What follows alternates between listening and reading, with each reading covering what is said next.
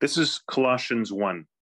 For this video, we are just dealing with making observations on the text.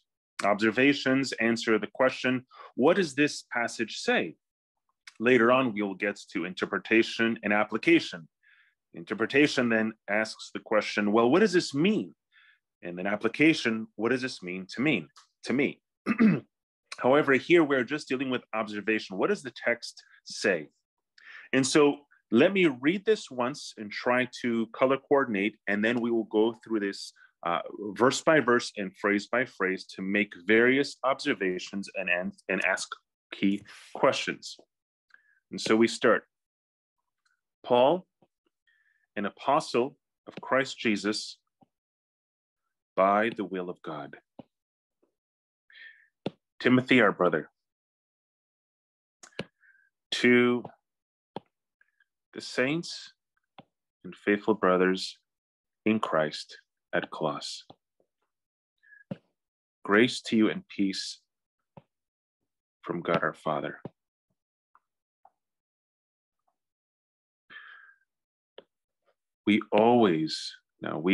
Going back to Paul and Timothy, we always thank God, the Father of our Lord Jesus Christ, when we pray for you, since we heard of your faith in Christ Jesus and the love that you have for all the saints, because of the hope laid up for you in heaven.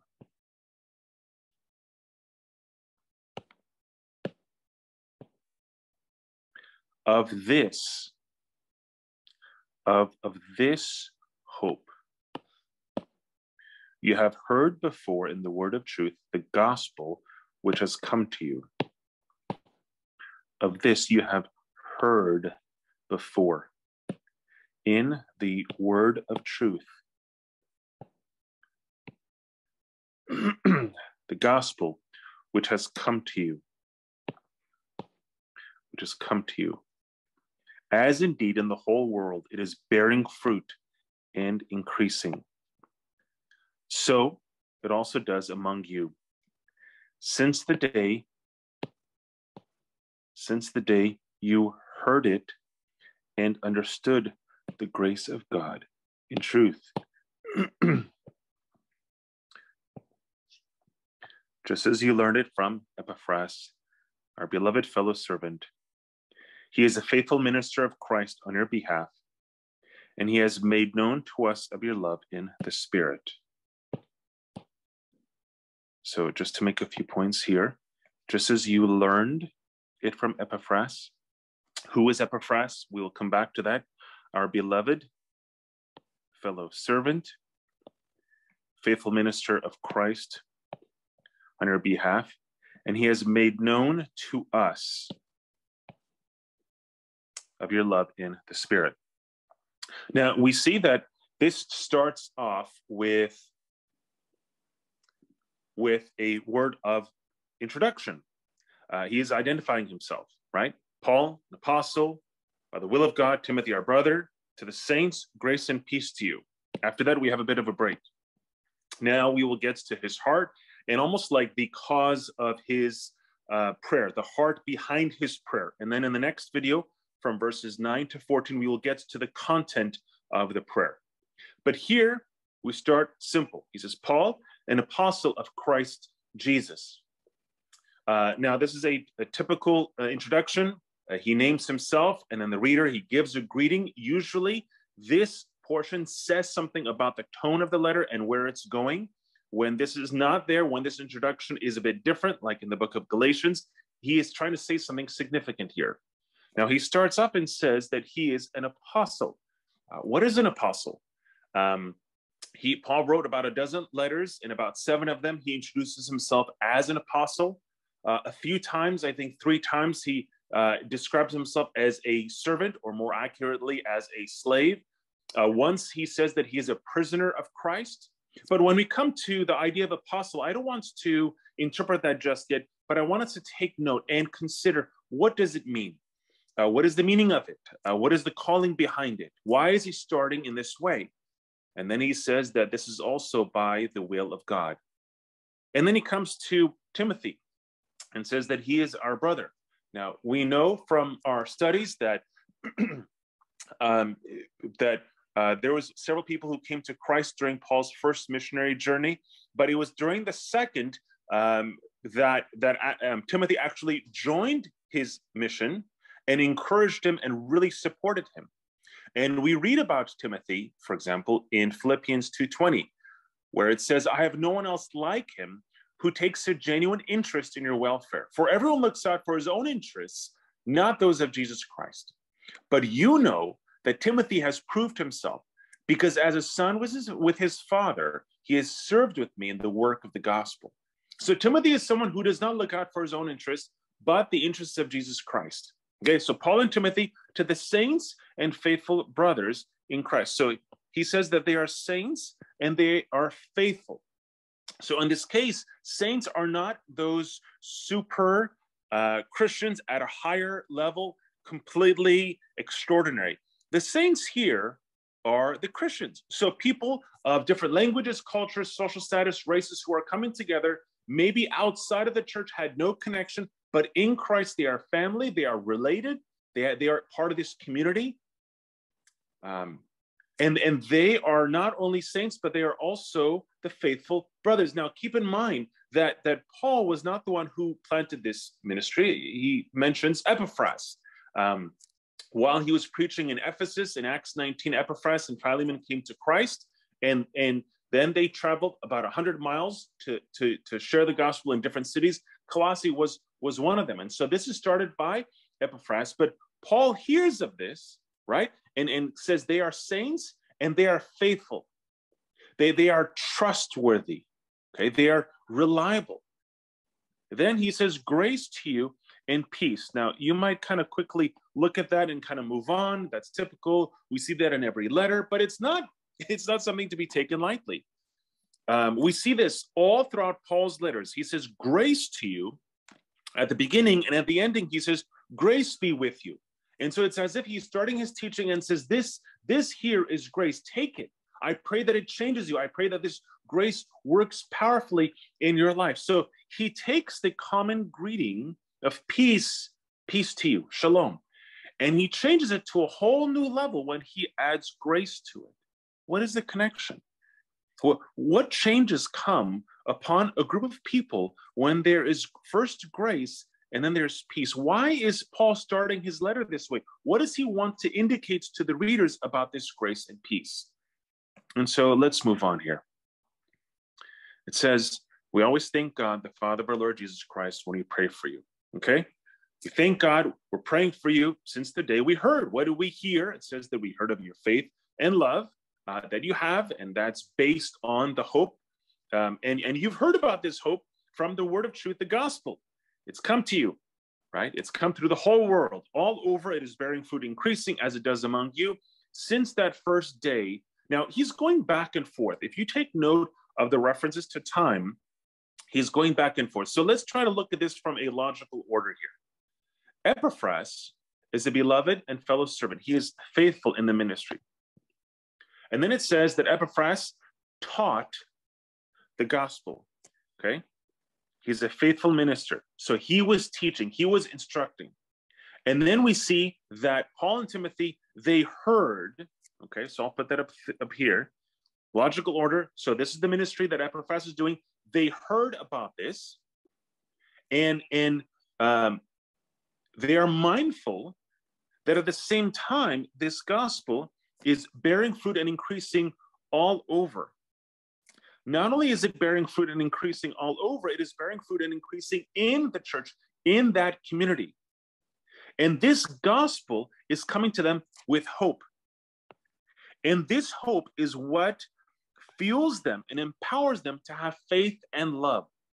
And as they grow in their faith and love, Paul and Timothy hears about this, and they pray for them with thanksgiving. That is the logical order of all this.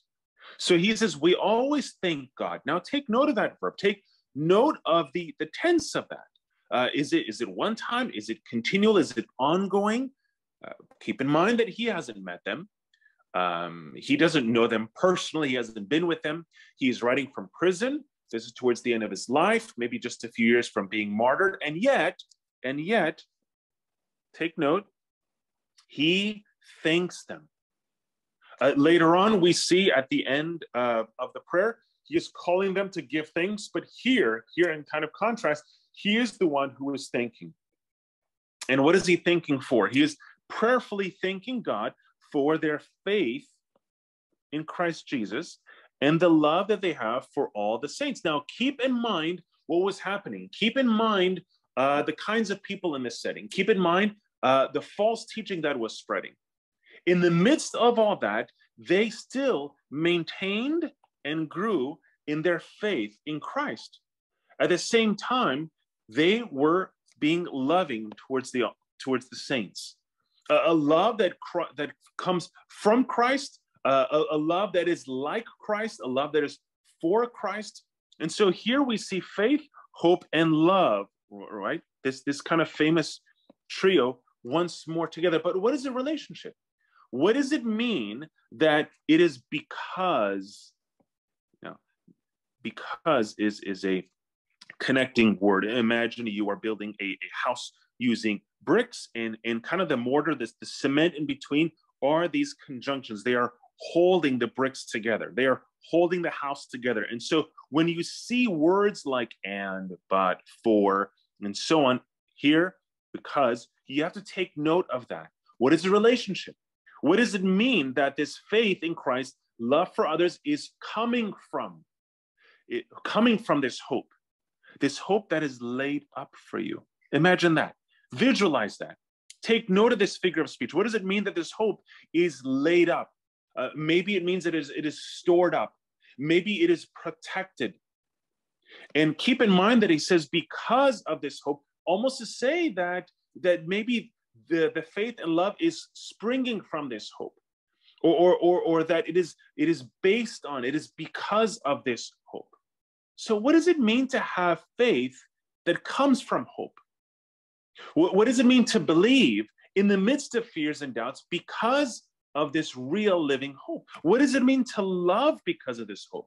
Because of this assurance and this security that is laid up for us, what does it mean to love in light of that? So this is their situation. This is what's happening here. And it says that Paul and Timothy, they heard about this from Epaphras. They keep hearing. Epaphras was that beloved fellow servant, faithful in ministry. He is also a prayer warrior. If you look at the end of Colossians, we see that Paul references Epaphras in 4:12 and says, look, he is one of you, a servant. And take note of this.